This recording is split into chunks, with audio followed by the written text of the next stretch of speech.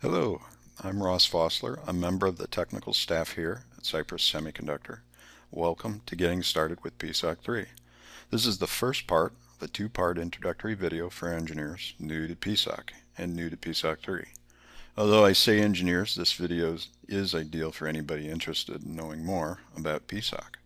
So, if you are a hobbyist or a student, as well as an engineer interested in learning a little, then you are watching the right video. The first thing I'd like you to understand is PSoC is not a microcontroller.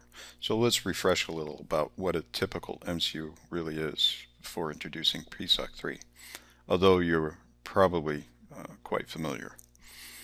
This is a pretty generic view of a classical microcontroller. A typical MCU has a CPU, an 8051 in this example, that is the central link to everything. The peripherals such as the ADC, UART, I2C, and the general I/O all connect to the CPU. They do not connect to each other. Data passes through the CPU from the peripherals, or I/O. Events are processed or managed by the CPU through, for example, interrupts or polling. The central processor pretty much does everything. Thus, the CPU is the heart of the microcontroller and really defines what the microcontroller is. Now let's compare the MCU you just saw with a programmable system on a chip, PSoC. Here's a simple view of PSoC3. When you compare this with the MCU, you might think PSoC is heartless, meaning there is no central connecting point for everything. As you can see, PSoC has a CPU, but it is not centrally connected. Functionality is divided into subsystems. There is an analog subsystem, a digital subsystem, a processing subsystem, and a general I/O subsystem. Each of these systems are interconnected by a complex network of signals composed of digital buses, digital signals, and analog signals. The CPU is just another resource in that system that can operate in parallel with other functions or be connected to them. What makes PSoC unique, what really defines PSoC in my view, is its high degree of programmability and its flexible network of connections between subsystems. I often consider PSoC to be a superset of the typical MCU because you can program a PSoC3 to be a microcontroller. However, you cannot take a typical microcontroller and program it to be a PSoC. Now that we have a high-level picture and understanding of where PSoC stands, let's go a little deeper into PSoC3. Here's a more detailed view of PSoC3.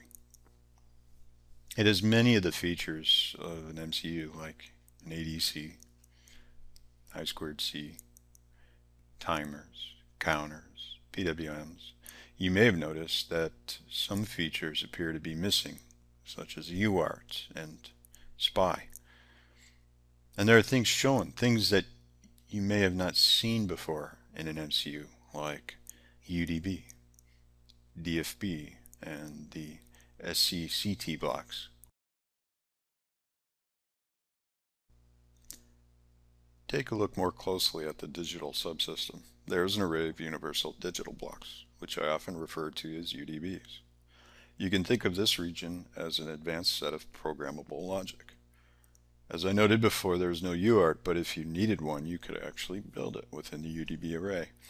In this case, however, you do not need to go this far because a UART component has already been designed and tested here at Cypress, and it is provided in PSoC Creator's component library. I will introduce you to PSoC Creator later. Besides the programmable logic, there is timer blocks, CAN, I2C, and an integrated USB SIE. A more unique element is the digital filter block, or DFB, which is essentially a math coprocessor capable of performing high-resolution math computations, parallel to what the CPU and the UDBs can perform. Panning over to the analog subsystem, is a pretty diverse block. As you can see, it has a wealth of features like op-amps, comparators, and an ADC, as well as DACs.